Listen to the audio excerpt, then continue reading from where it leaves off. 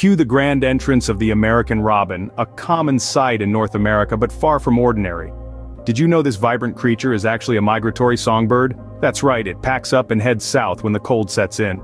Known for its iconic red-orange belly, this bird is more than just a pretty face. It's the state bird of Connecticut, Michigan, and Wisconsin. Not just a dawn chorus performer, the American robin is also a diligent parent. Both parents take turns incubating their eggs for about 2 weeks.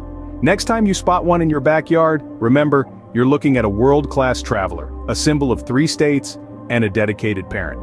The American robin, a common sight with an uncommon story. Join us again for another glimpse into the fascinating world of nature.